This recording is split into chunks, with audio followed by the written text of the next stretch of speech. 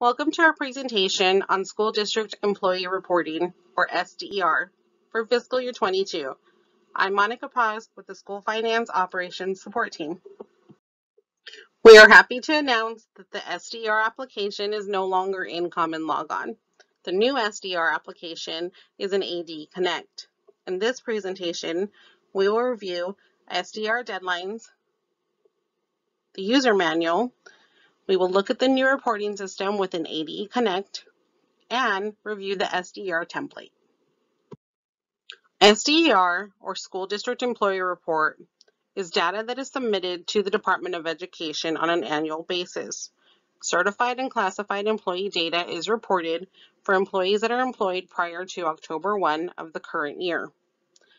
Normally, data is rolled over from prior year in the application. For fiscal year 22, the information from the Common Logon legacy system will not be rolled over into the new application. This SDER data is used to calculate Teacher Experience Index, TEI. It is also used for the Superintendent's Annual Financial Report, or SAFR, in addition to some federal reporting, such as EDFACS and the biannual EEO5 survey. Deadlines for SDER. The window for your first submissions for SDER opens on September 15th. All data must be submitted prior to October 15th, at which point ADE will close the windows for SDER submissions and post preliminary TEI data. If there are modifications that need to be made to the SDER application, you will have an opportunity to do so starting February 1st. All final SDER data must be submitted prior to March 15th. The window for final SDER submissions will close on March 15th. The user manual for the new SDER application will be posted on or before September 15th. We will post this to the Knowledge Center on the ADE School Finance website. In addition to that, we will make sure to email the Human Resources Directors via email for the Human Resources person that is listed on the Budgets page. New reporting system, SDER. Permissions for the new SDER application in ADEConnect were assigned for previous users that had access in Common Logon to the SDER application. The IT team has rolled over those permissions or roles to the new ADEConnect application. If your LEA or district did not have an assigned SDER person, that role for the new SDER application went to your listed district entity administrator. If for whatever reason your district did not have a human resources person or an entity administrator in ADEConnect, you will need to contact School Finance via the help desk so that we can assign you the role of SDER-LEA user. To access the new SDER application, you will go to the ADE website. On the blue menu bar, you will see a link to ADEConnect. Click on the link and it'll take you to the platform, and you should see the assigned role listed for the application of SDER. Once you have logged into the ADEConnect application, you will see SDER. Click on that link and it will open the application for you to begin submissions.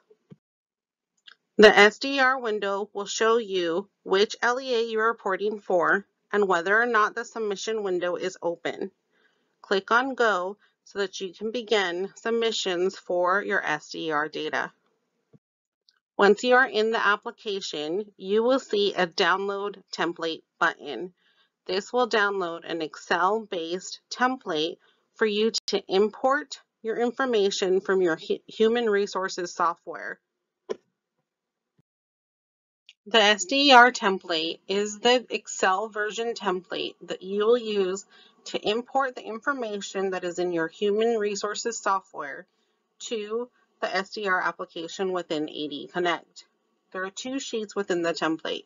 The first sheet is where you will enter the detail of the employee data. The second sheet is a key for the position codes and education levels. The SDER template has multiple fields. The very first field requires you to enter the fiscal year. The fiscal year that should be reported is the current fiscal year, and it should be entered in numeric values. This is an example of the requirements that will be posted in the SDER manual within the Knowledge Center. Note that not all fields within the template are required.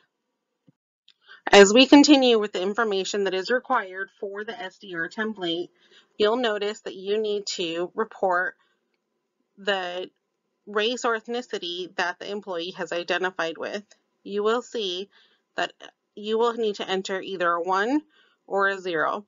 Note that at least one race must be reported. As we continue, you will see on the SDER template that you must enter the employment start date for all of the employees that you have listed. At which point, you will select from the drop-down within the Excel spreadsheet the correct position code. You can see the staff position codes as listed on sheet 2 of the SDER template. We are allowing for up to 6 different position codes, M&O FTE, or other FTE. Depending on the position code that you have selected for the employee, the grade level, the education level, and years of experience may be required for certified staff, not for classified staff. You will need to enter the benefits value, the salary for certified staff, and indicate whether or not the employee is PSP. Once you have exported the employee data information from your human resources software, you can validate the information on the Excel spreadsheet and then upload the file to the SDER application. Note that if you have changes to make, only one current usable file is allowed. If you upload a second file, that file will overwrite all existing data. So please make sure that the file that you are uploading is the last file that you would like to use for current usable file to be considered for the calculation for TEI. Once you have uploaded the file, you will see the file submission status change. The first thing that you will notice is that submitted will show up on the file status. You will want to wait to see that the file status has changed to current usable file. There are some validation errors within the SDER template. If you do have validation errors due to data entry issues, you can click on the blue button to the right to view the validation errors that are within the template that you've uploaded. As the system uploads and validates the information that you have submitted, the first file status that you will see is submitted. Again, you'll want to wait for the status description to show current usable file. If for whatever reason the file is replaced, the status will show to placed. If the template failed, you'll want to make sure to view the validation errors by clicking that button and fixing the errors and then re-uploading the corrected file. In some cases, school finance may reject a file. If you do have the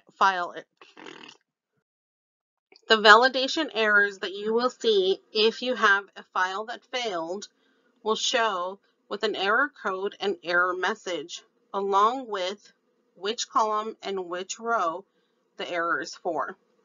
These are the most common errors that I encountered during the testing environment.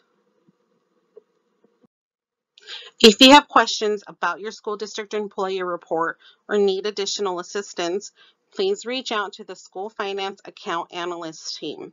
If you choose to call the main line, please make sure that you select option 3, or you can always submit a help desk ticket via help desk.